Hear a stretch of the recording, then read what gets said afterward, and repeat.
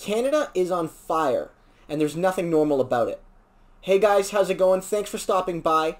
Today I just want to talk a bit about the wildfire wave we're seeing in Western Canada right now, and what it means in relation to climate change. Now, wildfires are nothing new. They happen all over the world, and they happen often naturally. But much like many other natural phenomenon, they are being intensified and exacerbated by climate change. There's no doubt about it. And a lot of the media we've been seeing, calling it smoke season, or saying that, these are just wildfires, but we don't know what's causing them. It's just dryness in a general passive sense. Those forms of journalism are not doing their due diligence. And they're not saying what really needs to be said. That climate change, our climate catastrophe, is literally causing the planet to burn. And this goes to what I talked about in that Bill Nye video I made a couple weeks ago, where Bill Nye said, look, the planet is literally on fire. And Alberta is, ground zero for that right now, where we're seeing some fires that are triple the size of Edmonton, one of Canada's largest cities. At the end of the day, this is not normal. The wildfires are happening earlier in the year than they normally do. And they're longer, and they're bigger, and they're more frequent than they have ever been, and they likely will continue to get worse. Mike Flanagan, he's a professor who studies wildland fires out in Alberta. He basically said that, look, the history, the playbook we have to understand wildfires and what causes them and what they'll be like, we gotta throw that out because we're in a new climate context than we've ever been because of climate change. Because of the way we've operated as a society and as a species, we cannot rely on the knowledge we have had before about our wildfire context. There was a piece in the National Observer a few months ago, and it made the case that if anything should be the aha moment for climate change in our country, in Canada, it may not be floods. In some parts of the world it's floods, but in Canada it should be forest fires, because they are being so intensified by climate change that it's not even funny. It's not even funny. It'll continue to happen. People's homes will continue to be destroyed. Economies will continue to be destroyed. It'll have major effects on the climate and on the air quality within some of Canada's biggest cities, and there's nothing we can do to stop it short of addressing the climate crisis head on.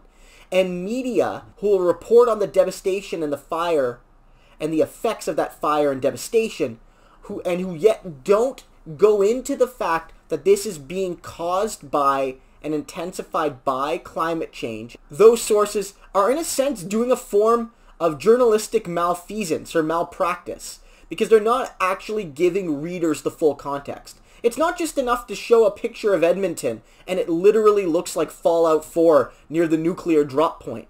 Like, there's no need to just show that, and then you don't go into, well, what's causing this wildfire? What's making this wildfire so early in the typical wildfire season so prominent? And why are we calling this quote-unquote smoke season? This isn't quote-unquote smoke season. This is a climate disaster, and this is a natural disaster caused by this. And so many people on social media, they're right to note that the media, the public, our governments, we have a responsibility to look at these wildfires and see them for what they are. They are a literal warning flare to all of us about how if we don't change how we relate to the carbonization of our economy, we will continue to burn.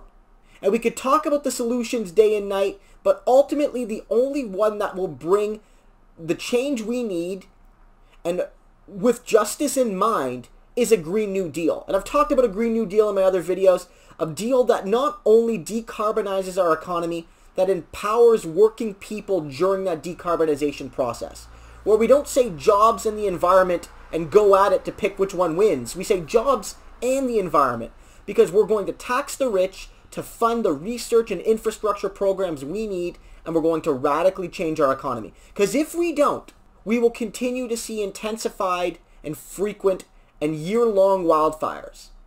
As the climate continues to warm, there will be more and more months in which wildfires are possible and likely.